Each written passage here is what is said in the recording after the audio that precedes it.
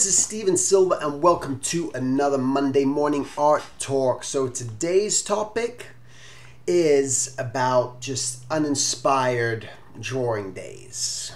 What are uninspired drawing days? Uninspired drawing days are a day like today that is happening for me, yes. It happens to everyone and anyone, and as I've been feeling this today, I thought, I'm going to record my art talk today because I want to talk about it as I'm going through it and experiencing it, so that I'm not just talking about something that happened a week ago and trying to recall the actual feeling of what's going on. So what the uninspired drawing day is it happens. Again, it happens to the best of us from time to time. You don't know when it's going to happen, how it's going to happen, but all of a sudden, what's happening for me is I have my list of things that I have to do. I know what I need to do. I got my day's work cut out for me and got it regimented. But as I'm working on it, whether I'm working on a specific project and I'm just feeling uninspired, that being uninspired could come from all of a sudden receiving revisions and notes on work that you're doing, and you're just like, oh man, come on, and that's the sort of feeling. So that can lower it down. It could also be built up just from starting to think about the other things that you need to have to do in your mind. Even though I write it down, I know what I need to do, but still sometimes it creeps in to you and kind of takes over. So you're starting to, I'm working on this, but now I'm thinking, oh, the time's running out. I gotta be somewhere at 5 o'clock, and I'm just like trying to squeeze it in, and before you know it, it's 1 o'clock in the afternoon. I haven't even eaten lunch yet. And so I'm just going through these moments, so that the uninspired action comes from, you just feel like you do just want to not do anything. You do go, and I don't want to say it's a depression or anything else like that, because that might be going just a little bit too far, and not to say that you can't or won't be depressed at different stages, because creativity it's a strange beast, and only the people, I think, who are in a sense artistically inclined, and I'm not just talking about art, I'm talking about music, I'm talking about dance, I'm talking about writing, I'm talking about the whole broad of your mind is very active creatively, because people who don't have those type of artistic positions, roles in their life, they go through their frustrations, they go through their depressions, because oftentimes they're wanting to do something more than what they're already doing. And so as an artist, you're going to go through that because the mind's just taken over. So what I'm going through is just, my mind is just, I'm getting that sense of just being uninspired, which is causing me to be lazy. The thing that I want to stay away from, in all honesty, which I do when I get into moments of this, is I don't want to look at Facebook and I don't want to look at Instagram. And you say, but why not? Because it's almost just overwhelming when you're looking and you see just everything else going on. You could see someone working on a project, or you could see a piece of artwork and go, oh dang, I want to do that right now, or I want to draw something right now.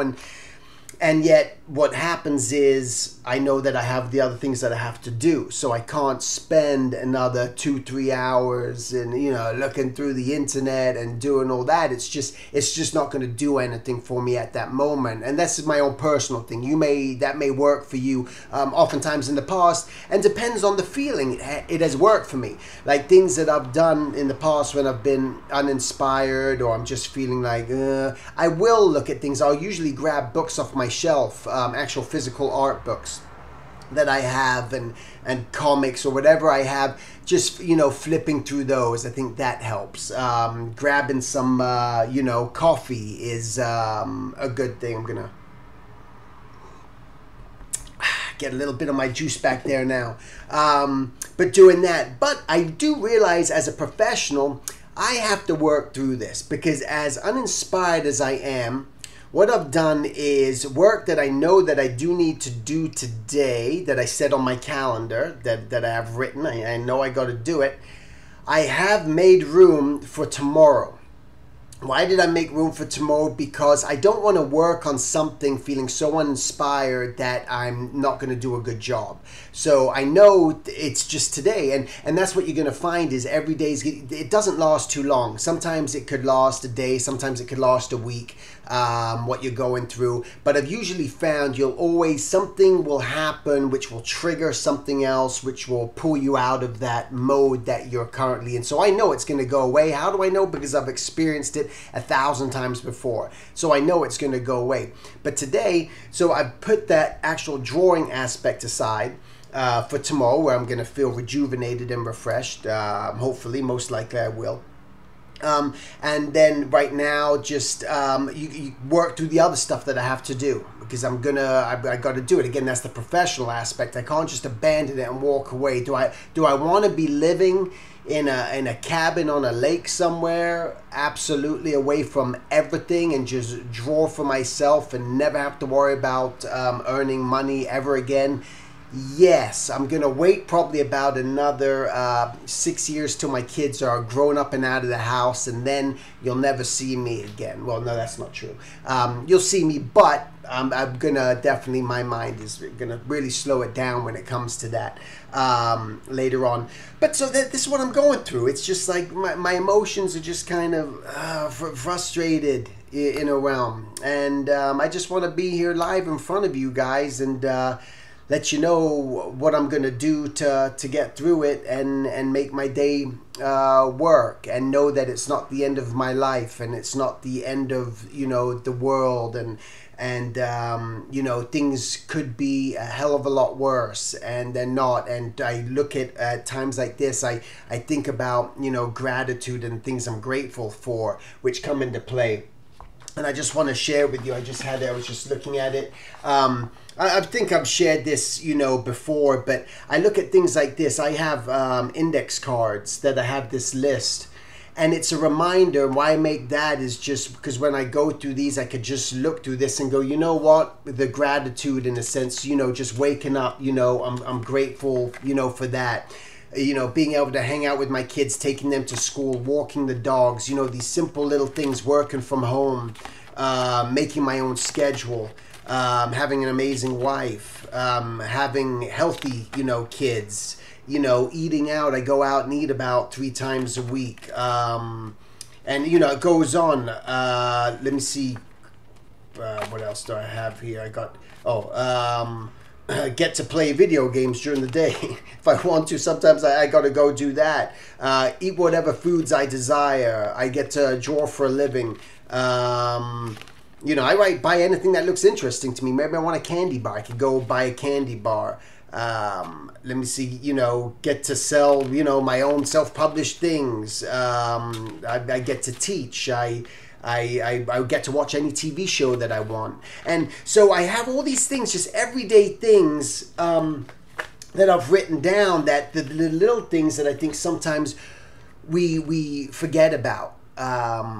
And it's just that. And sometimes it's just that little bit of a spark that's going to just, push me through to the other side. And even for me, just reading that now sort of makes me, yeah, you know what? This is, life is good in whatever way that you think about it. Again, I'm not living in a war zone. I'm not, I got all my, faculties. I can see, I can hear, I can do all these things. And I got to be grateful for those, and that helps me. So anyway, I'm going to go through this day. I'm going to do what I have to do. I'm going to finish what I have to do. And then at about 5 o'clock, I'm going to call it quits, and let tomorrow be a new day. Have a good night's sleep. Maybe have a little glass of wine for dinner tonight, and move on. And that's what you do. All right. So that's what I wanted to share with you guys today. And also, just always, as the new thing, just to wrap up, just about make sure that you guys are valuing your work. There's something going on right now, which by the time you see this, the letter would have already gone through in talks with copyright law. What's happening with copyright law, where it comes up all the time, every 5 years, so where they just start re-looking at copyrights and the worth of the copyrights. And really what the government's just trying to do is basically say, hey, we fair use in any of your work that we get to use. And and the artist can lose their copyrights if the work's out there. If you're not registering a specific way, doing a certain thing, anyone at any time could take your artwork, they could change, adjust the color, they could adjust the format, they could remove your name, and they could use it. And it's a dangerous thing. A lot of artists make a lot of their living off of residuals from their copyrights, because it's no longer just a first use right. They have their artwork, it's used for something, they get paid for that, but typically if it gets used again for another usage, well, you want to be paid for that too. But the law would be coming into effect where you might work a deal with someone, but after that it's fair game and anyone can use it. So it can become a dangerous thing. So hopefully enough people have written letters. I posted about it through my Facebook site. And but you know, again, it's a big deal, it's a big thing, and it's just very important. I've worked many deals before in the past where this is why it's so important to understand usage. Make sure that whenever you're working or dealing with anyone through email, ask them a simple question: what is the use? Because it's not, you don't want it to be so much work for hire where they're just buying the copyright and they can use it for anything. For the studios, it's a different situation. Unfortunately, you have to go that route. But a lot of time with individual clients, books, different things, they're using, you're being paid for that use. So I may design a t-shirt design, and that's what it's used for. It's just for usage of the t-shirt design. All of a sudden they start putting it on hats, they put it on mugs, they put it on other things. Well, that's another deal, and that's the things that you want to make sure that you have written in writing in your contracts, or just an agreement between who you're working with, so that everyone's clear up front what this is going to be used for. So I've done that in the past where someone's wanted to use my designs for something and they used it for something specific, but I maintained and held on to the copyright, and I said, if you wish to use this, you know, or own the copyright or use it for something else, well, then you got to pay another fee, and they did. So all of a sudden they get another check for the usage. And so it's important just to become aware of that, educate yourself, you know, as much as possible.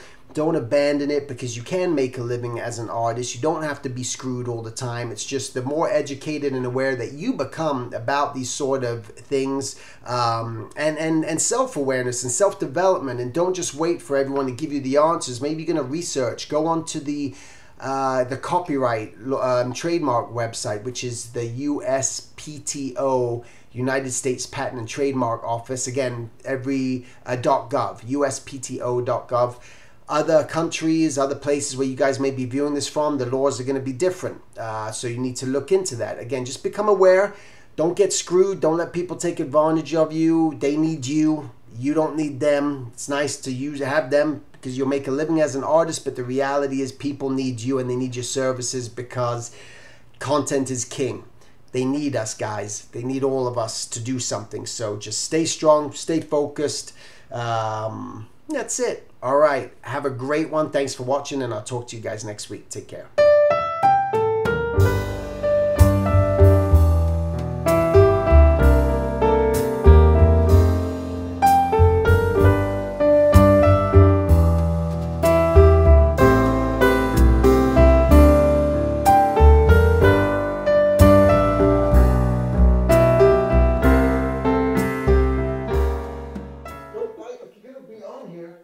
Just don't bite nothing. Ow!